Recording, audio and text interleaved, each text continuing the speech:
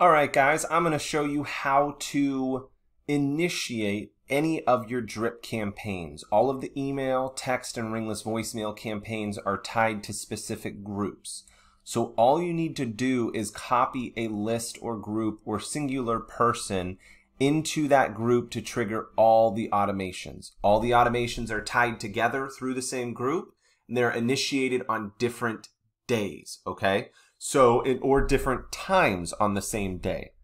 This is how you initiate anybody into one of these campaigns. We are going to use the aged leads or old leads as an example, okay?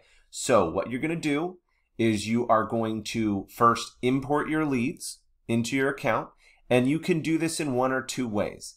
If you are importing all of your specific aged old leads, just your aged leads, and you want to upload them straight into that automation, you would first tag them as prospects built for you, and then you would tag them as, then you would add them to the aged old leads built for you, okay?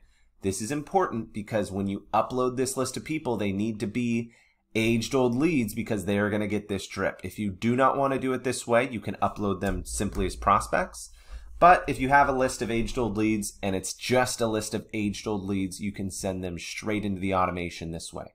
You would select your file and you would click the I've read the disclaimer and submit. And if they are aged old leads you haven't scrubbed, you need to scrub them, okay? If they are aged leads that you have purchased, and they are people that you can contact because you purchased that list, then that is how you scrub them if they are not scrubbed by your vendor, okay? So you submit it, you go to the process, it will show you that it is submitted, and those people will automatically go out into that campaign. You can check if those people are receiving that drip, if you have done it correctly.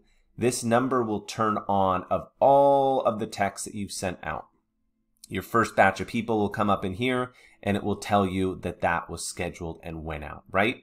Okay, guys, we'll catch you in the next video. And actually, real quick, before this is over, I want to go over how to move people into groups that are already in Agency Elephant, okay? You're going to go into your lead manager. You are going to go to your list.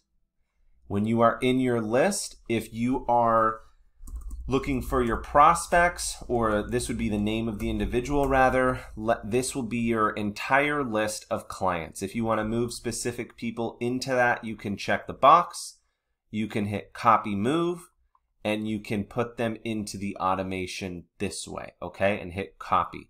If you are already in the client's account, you can copy them into that group through this button here, okay?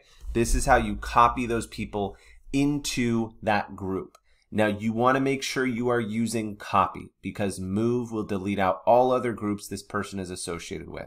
So in this instance, use copy when you are copying people into the aged old lead campaign. Now we'll catch you on the next video.